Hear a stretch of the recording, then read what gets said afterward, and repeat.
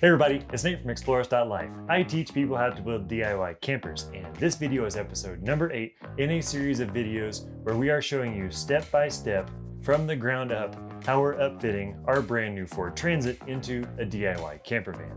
Now, in last week's video, we took a bit of a break from building to show you the tools that I'm going to be using for some of the upcoming electrical videos. And 2 weeks ago, we removed the headliner so that we could access the metal behind it to insulate and sound deaden. And in this video, we're going to spray lizard skin sound control sound deadening to make our Transit a little bit quieter while driving down the road.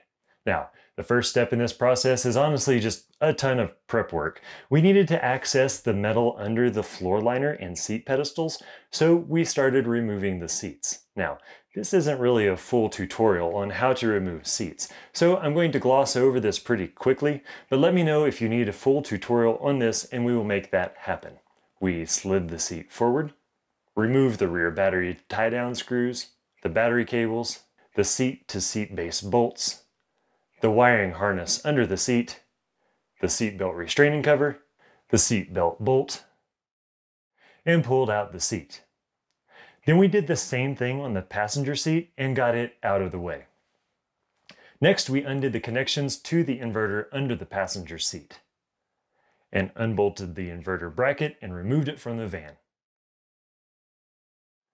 Next, under the driver's seat, we removed the batteries and battery box, and then unscrewed the CCP and wiring harness from the seat pedestal, removed the pedestal, folded the floor liner back as far as possible, and removed the cover from the center of the van.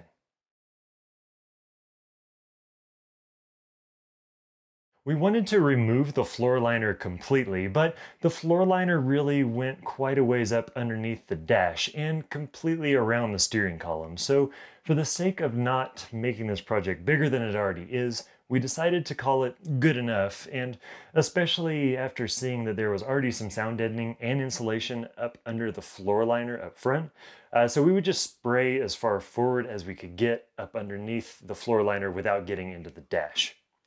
Next, we removed the door panels, which was just a matter of removing the screw covers, the reflector light, removing some screws, and then prying the door free of the trim clips, and then disconnecting the door lock and window connections, as well as the door handle release cable.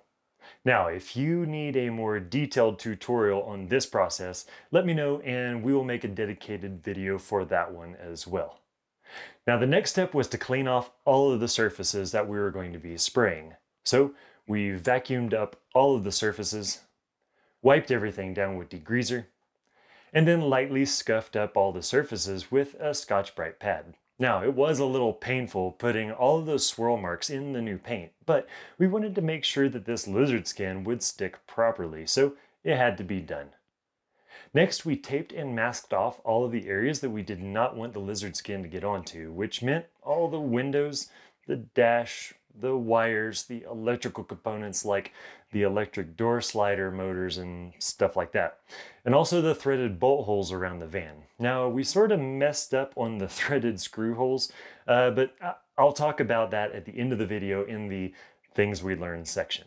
Now, taping and masking took the better part of a full day between the three of us.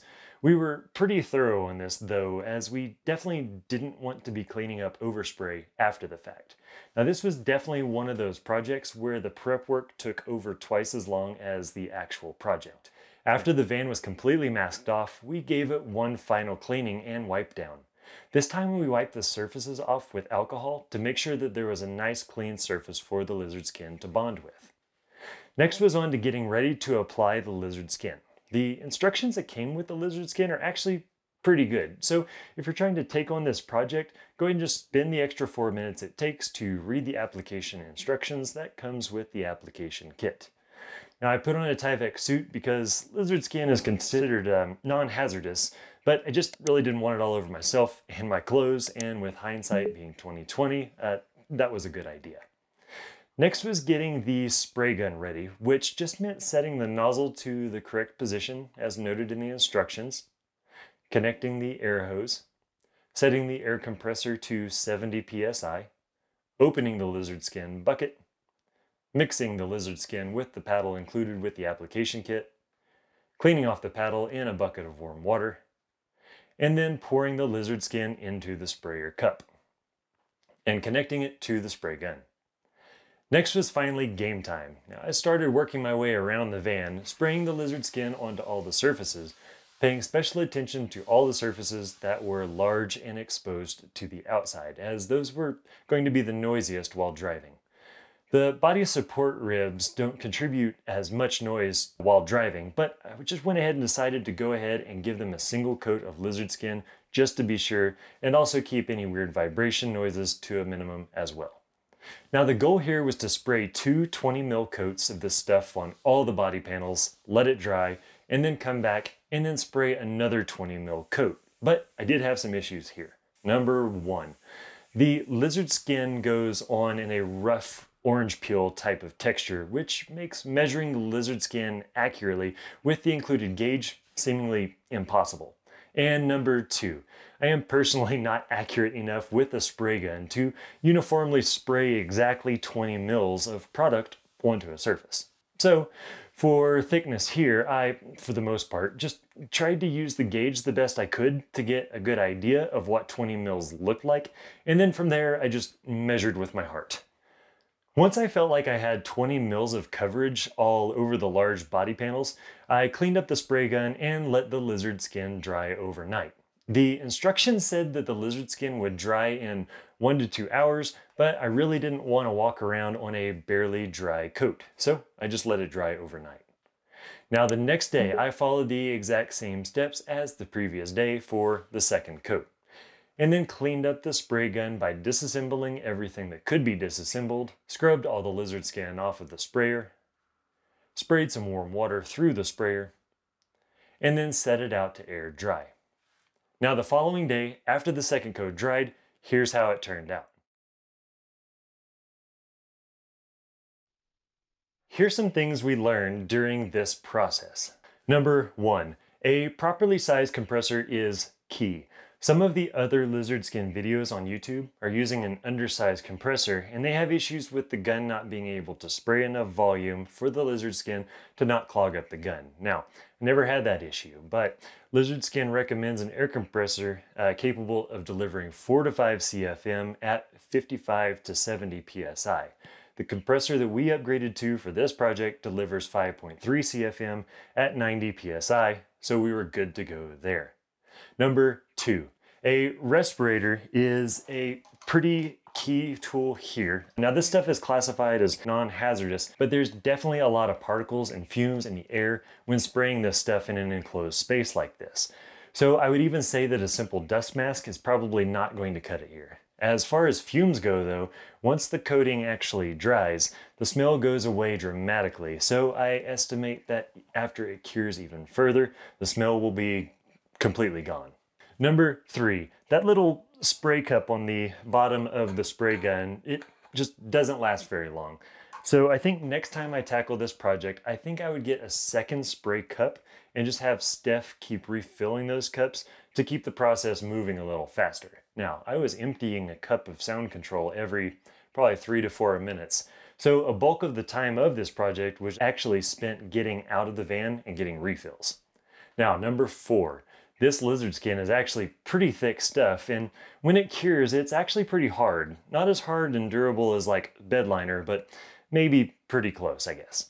Now, on some of the threaded bolt holes we covered up with painter's tape earlier, the lizard skin completely covered up some of those little small tape squares, and we're probably going to have to dig some of those out, which may require tapping some threads. Now, hopefully not, but I'm going to go ahead and mentally prepare myself to do so, and we'll see how that works as this build progresses.